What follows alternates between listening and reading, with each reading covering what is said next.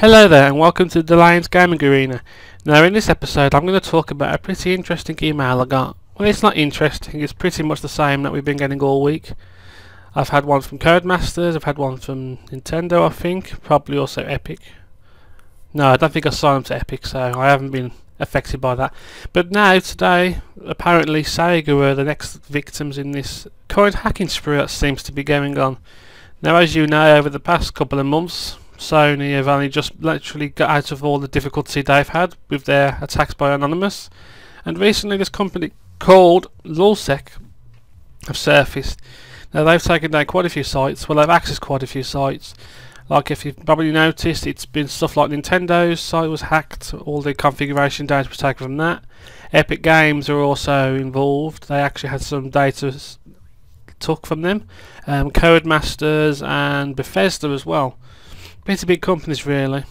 But now I've had an email today from Sega going on to say that in the past 24 hours on the 16th of June the site was down after they identified unauthorized entry onto the Sega Pass database.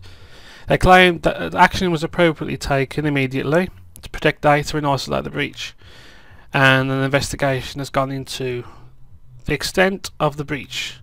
So they claimed that no personal information was stored by Sega and used external payment providers, so any credit card details should be safe. But they did get hold of email addresses, dates of birth and encrypted passwords. They do stress the data was actually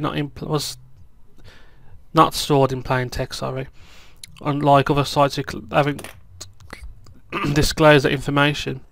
Now Sega have been actually quite good in this. They've reset your passwords for you, even though it's a bit late now. They've already got your old password, so apparently you're okay. And all access has been temporarily suspended to Sega Pass, so it does seem to be they actually have gone down for the moment. And they recommend that you take any extra caution, which I would suggest as well, because it's just crazy now. They've taken all these different companies down. Well, not taking them down, but you know what I mean. They've done something that they shouldn't be doing, and it just seems to be Dulayne at the moment. If it was Dulayne in this case, are just doing it because they can now, and not because it proves anything.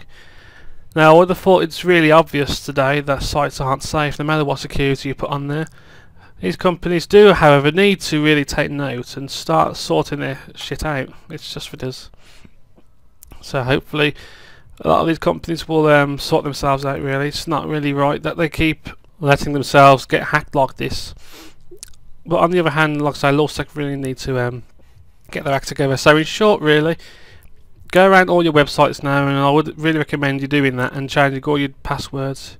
Just for the time being until something happens. Hopefully these people will be found, or they will just get bored.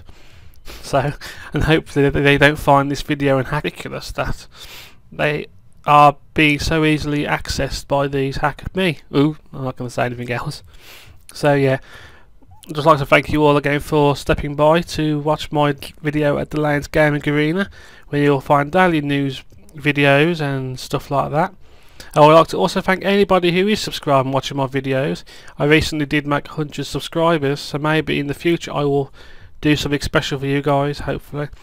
So thank you all for watching. Please take a look in the comment section, and feel free to make some comments if you would like, and check out my other websites and stuff that I'm doing at the moment. I do live broadcasts, but all that information will be down below for you in the description section. So I'd just like to thank everyone for stepping by today, and have a good day. Thank you.